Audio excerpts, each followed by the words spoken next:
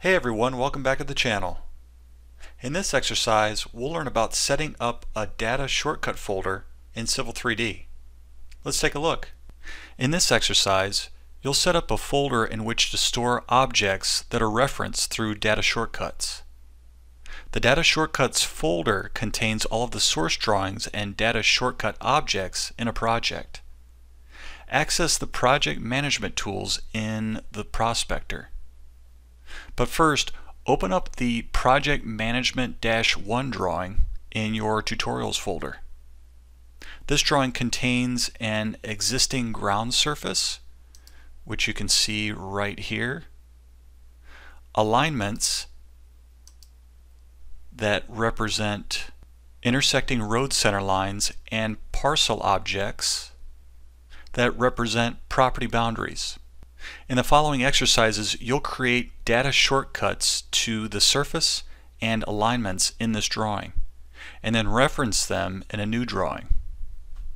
Now, while you're in Tool Space, go ahead to your Prospector tab and click on the Master View. Now, right-click on the Data Shortcuts collection and click Set Working Folder. Now, the working folder is the parent folder where you save project folders. For this exercise, you will specify a folder on your hard drive as your working folder. Now, in the Set Working Folder dialog box, go ahead and navigate to the Civil 3D Projects folder. Now, note the file path up at the top, which is where you can find this folder. Click Select Folder. Now let's create a Data Shortcuts project. Right-click on the Data Shortcuts collection. Now select New Data Shortcuts Project folder. Now notice the working folder that we're in right now, the one that we selected previously. Now, while you're in the New Data Shortcut folder dialog box, select Use Project Template. Go ahead and select this button under the Project Templates folder. Now go ahead and go up one directory and select the Civil 3D Project Templates folder. Click Select Folder. Now specify the following parameters.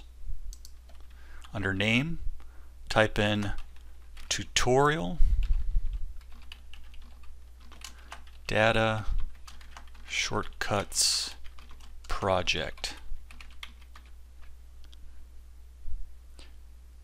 Use the sample project template. Now click OK.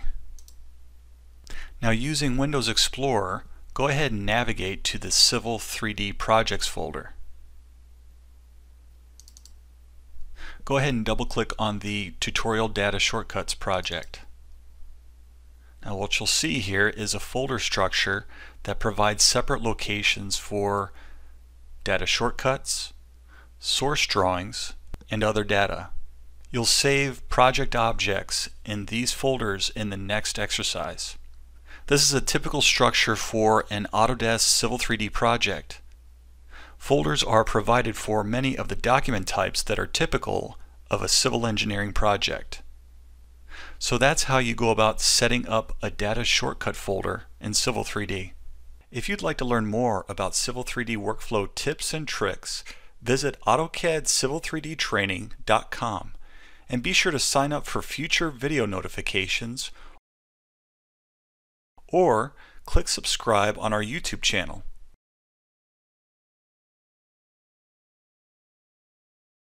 Again, my name is Charles Ellison. Take care.